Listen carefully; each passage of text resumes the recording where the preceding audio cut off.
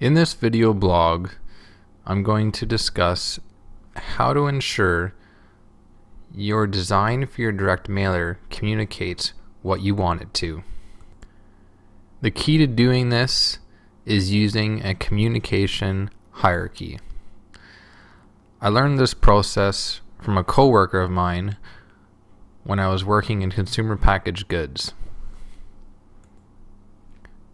What a communication hierarchy is basically a list in priority of the things you want to communicate in a direct mailer.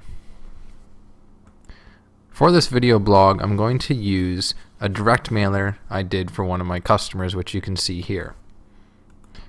Here's an example of a communication hierarchy.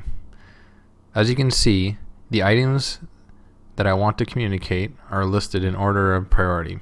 So the first thing I want to communicate with this particular direct mailer was the offer, then the call to action, then I wanted some hot drink glamour shots to get people interested and show what the direct mailer was in relation to, the benefits of picking this particular supplier, the branding of the supplier, and then the online destinations.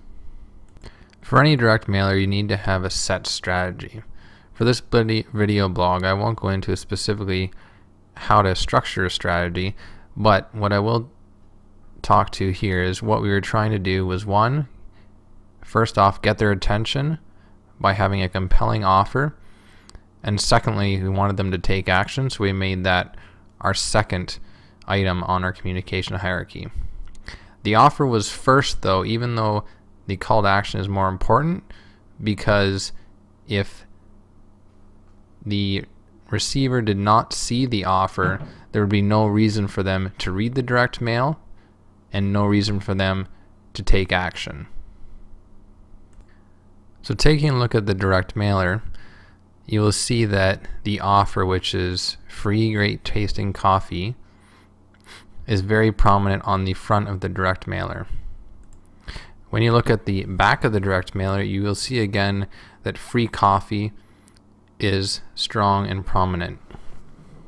So overall, when you're looking at the direct mailer, both the front and the back, the number one thing that is communicated is the offer, which is free coffee.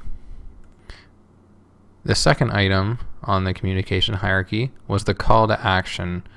That would be the lines telling the receiver to take action, check out the website, and call the supplier. You will notice again on the back that the call to action is prominently displayed at the bottom, and it is also displayed on the front. So when you combine both the front and the back, the call to action is the second most prominent message on the direct mail. Third, we wanted to show what the product was that we were selling, as well as show some appetite appeal since we are dealing with a drink. And that's why you'll see the cup on the very front of the direct mailer, front and center, large, and a nice aroma coming off the coffee. But again, this item or message is not as strong as the first two items on the communication hierarchy, as it's less important to the direct mailer. And if you look at the other items on the direct mailer's communication hierarchy, you'll see that what was attempted to be done here was again to keep everything in the proper communication order.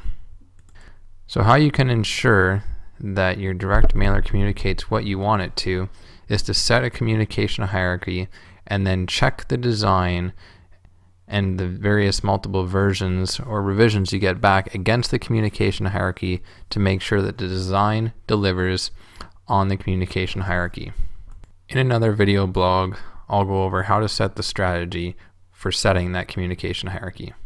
If you're located in Waterloo region and want to take advantage of the offer on this direct mailer, call the number on the screen or send me an email at ckeller@profitworks.ca.